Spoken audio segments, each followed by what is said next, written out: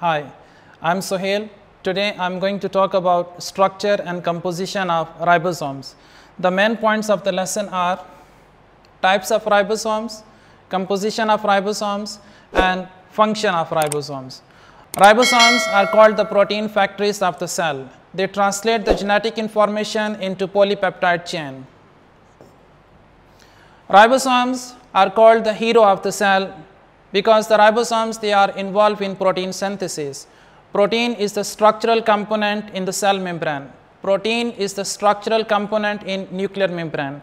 Protein is present in the chromosomes. Protein is present in all the membranous organelles present in a cell. So that's why ribosomes, they are one of the most important organelle of the cell. Ribosomes are quite tiny, about 25 nanometer in size. A typical cell may contain up to 10 million ribosomes. Ribosomes are divided into two categories, that is prokaryotic ribosomes and eukaryotic ribosomes.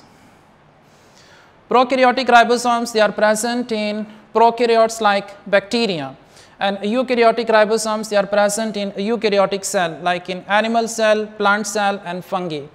Ribosomes, they are not bounded by any membrane. All prokaryotes, they have 70 S ribosomes, and eukaryotes, they have 80 S ribosomes. S is Svedberg unit. Ribosome consists of two subunits, small subunit that is 40 S and the large subunit is 60 S, and S is sedimentation coefficient. This is the small subunit of ribosome and this is the large subunit of ribosome, and here is messenger RNA. mRNA is attached to small subunit of ribosome during protein synthesis. Prokaryotic ribosome, which is 70 S, that is made up of two subunits. Small subunit is 30 S and the large subunit is 50 S.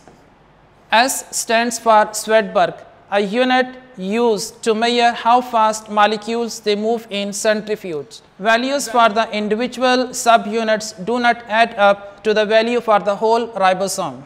In prokaryotic ribosome, the small subunit, that is 30 S and the large subunit is 50 S, but the complete ribosome, that is 70 S. In eukaryotic ribosome, the small subunit is 40 S and the larger subunit is 60 S, and the complete ribosome is 80 S. What is the composition and distribution of ribosomes? Ribosomes, they are made up of protein and ribosomal RNA. Ribosomes, they are distributed in the cytosol. They are attached to endoplasmic reticulum. Ribosomes are also attached to the nuclear membrane. Ribosomes, they are assembled inside the nucleus in this structure which is called nucleolus. In case of mitochondria and chloroplasts, they have their own ribosomes. Ribosomes, they are synthesized inside the nucleus in this structure which is called nucleolus. Inside the nucleolus, smaller and larger subunits of ribosomes are synthesized. Later on, they are transferred from nucleus to cytoplasm through nuclear pores. And in cytoplasm, ribosomes, they attach with mRNA molecule. They read the genetic information which is present in mRNA molecule in the form of codons, and they translate that information into a polypeptide chain. All living cells, they contain ribosomes. That's why the ribosomes are considered as universal structures. Ribosomes are composed of RNA and protein. As we know, there are three types of RNA, that is ribosomal RNA, messenger RNA and transfer RNA. RNA which is present in ribosome, that is called ribosomal RNA, and the percentage of ribosomal RNA is 60 and the percentage of protein is 40. But this protein which is present in the smaller and larger subunits of ribosomes, that protein is not synthesized inside the nucleus. So where this protein is synthesized? That protein is synthesized in cytoplasm. So this is the nuclear membrane. This is outer nuclear membrane and this one is inner nuclear membrane. Outer nuclear membrane, that is continuous with endoplasmic reticulum. This is the nuclear pore, that is bracelet shaped complex structure which contains 30 different types of proteins.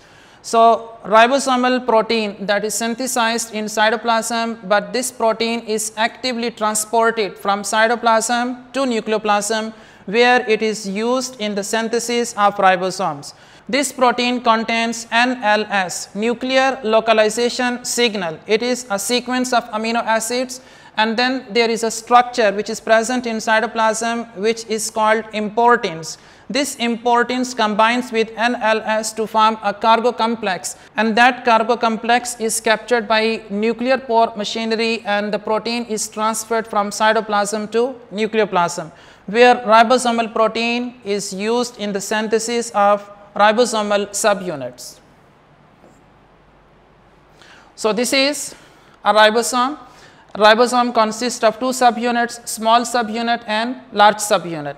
Small subunit that is attached with this mRNA molecule, and that reads the genetic information which is present in mRNA in the form of codon and translate that information into a sequence of polypeptide chain. So, in this polypeptide chain, number of amino acids, type of amino acids, and sequence of amino acid that is determined by the codons of mRNA. Ribosomes, they exist in two states, that is free ribosomes and membrane bound ribosomes. Free ribosomes, they are directly present here in the cytosol, and membrane bound ribosomes, they are attached to endoplasmic reticulum as well as nuclear membrane. Free ribosomes, they are freely present in the cytoplasm. Free ribosomes, they are primarily involved in the synthesis of protein, and that protein is used inside the cell. So, this is a eukaryotic cell, and ribosomes, they are directly present here in the cytoplasm. These ribosomes are involved in the synthesis of protein which are used here inside the cell. Second type of ribosomes, which are known as membrane bound ribosomes, and membrane bound ribosomes, as we know, they are attached to endoplasmic reticulum as well as they are also attached to the nuclear membrane. So, this is the nuclear membrane where the ribosomes are attached, and this is rough endoplasmic reticulum where the ribosomes are attached.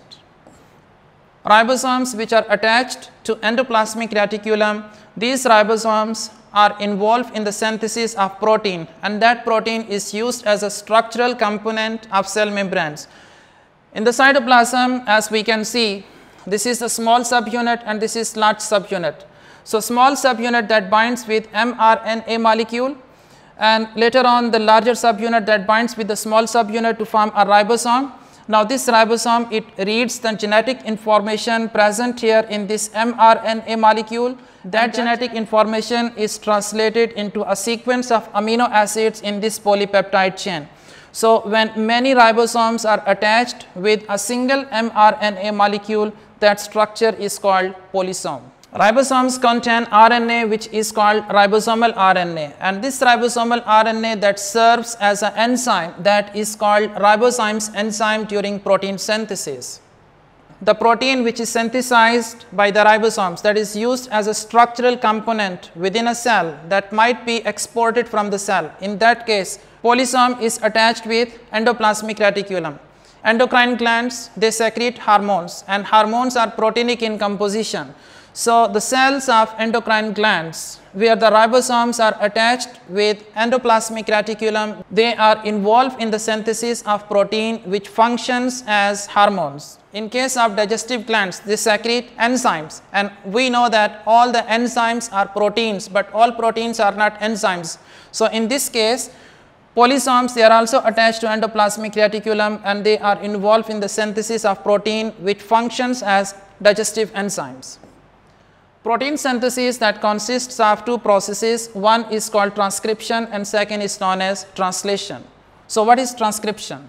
Transcription, it is the synthesis of mRNA molecule from DNA. So, it is the flow of genetic information from DNA to mRNA. So, this is the DNA strand. From DNA, mRNA is synthesized, that is called transcription. Translation, it is a synthesis of protein from messenger RNA. Ribosomes which are present in mitochondria and chloroplast, they are involved in the synthesis of protein as well. What is central dogma?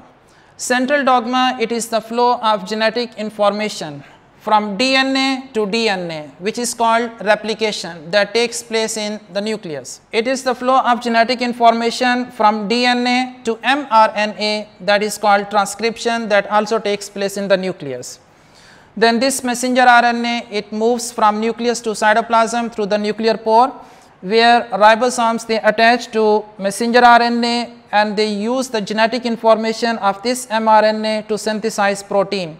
So, this synthesis of protein from messenger RNA, that is called translation. So, translation, transcription, replication, that is collectively known as central dogma. What is the rate of protein synthesis? A single ribosome in a eukaryotic cell that can add 2 amino acids to protein chain in every second, but in case of prokaryotes, ribosomes, they can work faster and they can add 20 amino acids in every second. Mitochondria and chloroplast, they are present in a eukaryotic cell, and inside the mitochondria and chloroplast, prokaryotic ribosomes are present. Similarities between prokaryotic and eukaryotic ribosomes. Ribosomes, they are involved in decoding the genetic information present in mRNA into a sequence of amino acids in polypeptide chain. They are present in cytoplasm and they are made up of small subunits and large subunits. They are made up of RNA and protein. RNA, which is present in ribosomes, that is called ribosomal RNA. Differences between prokaryotic ribosomes and eukaryotic ribosomes. As we know that prokaryotic ribosomes, they are comparatively small in size as compared to eukaryotic ribosomes. Prokaryotic ribosomes, they are present in bacteria, but eukaryotic ribosomes, they are present in animals, plants and fungi. Mass of prokaryotic ribosomes, that is 27,000 kilodalton, and the mass of eukaryotic ribosome is 42,000 kilodalton. Sedimentation coefficient is here 70s, in eukaryotic ribosome, that is 80s. Diameter of prokaryotic ribosome is 200 angstrom, and in eukaryotic ribosome, that is 250 to 300 angstrom. Subunits in prokaryotic ribosomes are 30s and 50s, and in eukaryotic ribosome, that is 40s and 60s. They are present in cytoplasm. But they are synthesized inside the nucleus in nucleolus. So, this is the plant cell. In plant cell, this is nucleolus, that is darkly stained structure present inside the nucleus, where small and large subunits of ribosomes are assembled, and then these small and large subunits, they are transferred from nucleus to cytoplasm through the pores present in nuclear membrane, which are called nuclear pores. In cytoplasm, these ribosomes, they exist in free state or may be attached to endoplasmic reticulum. As well as in plant cell, mitochondria and chloroplast, they have their own ribosomes. These are prokaryotic ribosomes which are present in mitochondria and chloroplast, but here in cytoplasm, eukaryotic ribosomes are present. When protein is not synthesized, then the small and large subunit, they detach and they are present in cytoplasm in the form of subunits. To sum up, there are two types of ribosomes, that is prokaryotic ribosomes and eukaryotic ribosomes. Prokaryotic ribosomes, they are 70s and eukaryotic ribosomes are 80s. Prokaryotic ribosomes, they are directly present in cytoplasm, but eukaryotic ribosomes, they exist in two forms, in free state as well as in attached form, but they are synthesized inside the nucleus in nucleolus. Composition of ribosomes is concerned, they are composed of ribosomal RNA and protein. And the central dogma, that is the flow of genetic information from DNA to DNA, which is called replication. It is the flow of genetic information from DNA to mRNA, which is called transcription, and it is the flow of genetic information from mRNA to protein, that is called translation. So, replication, transcription and translation, they are collectively known as central dogma. Let us watch this slideshow.